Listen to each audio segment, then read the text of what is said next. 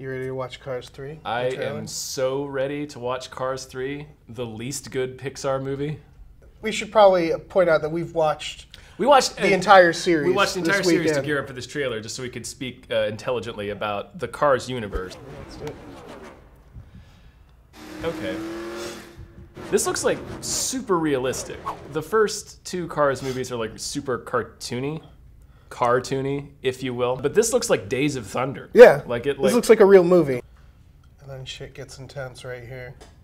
That's his guts. Shit. Yeah, like his kneecap just exploded. Yeah. So it seems like this movie is going to begin with Lightning McQueen getting in a horrific crash during a race, which is like doubly horrific in the Cars universe because you're really just watching a bunch of dudes run really fast in a big circle. And all of a sudden, one of them just, his kneecaps explode and he just goes flipping through the air. With Pixar, did they just figure that like, it's like, okay, we've had fun, parts 1 and 2. Part 3 is when we're gonna teach children about death and mortality. All right, sit down. Everything you love is gonna die. Your parents are gonna die. You're probably gonna have to watch it happen unless you die first. That's Toy Story 3. Apparently, it's Cars 3. And it's always more horrifying in the Pixar universe because these are objects that could potentially live in this decayed state. Because machine death is a long, drawn-out process that can take years. The other thing is I don't know how concerned I should be for McQueen. For McQueen. Because we've seen them get just super messed up. As soon as they like go to the repair shop, they're fine, which I guess in the person equivalent is like major reconstructive surgery. It seems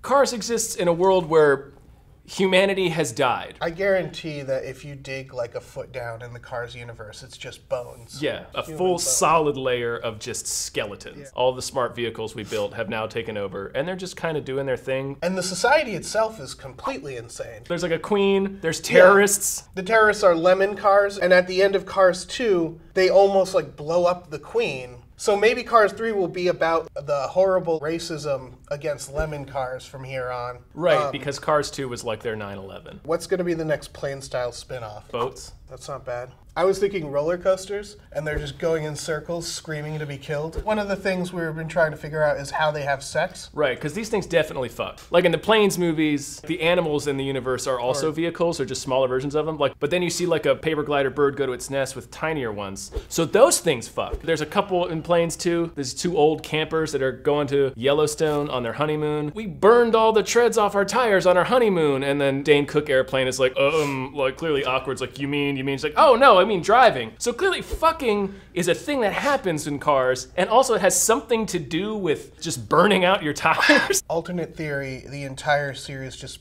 takes place in a coma victim's brain. Like the cars it'll just zoom out and it'll just be. Oh right, it was a guy who was in a horrific car accident. That's what Cars 3 is. Bam. We're seeing the beginning of the Cars universe. Lightning McQueen was an actual race car driver. He's in a horrible free jack accident, and instead of getting pulled into the future by Anthony Hopkins, he goes into a coma, and it just is imagining the world, the universe of Cars, where everyone is a car, because he has like part of a steering wheel embedded in his skull now or something.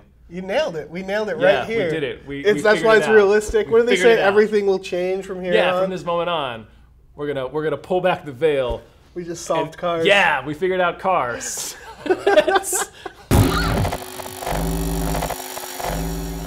Hey guys, thanks for watching our video about Cars. Please like and subscribe and go down in the comments and tell us how you think cars fuck. Yeah. Because they do.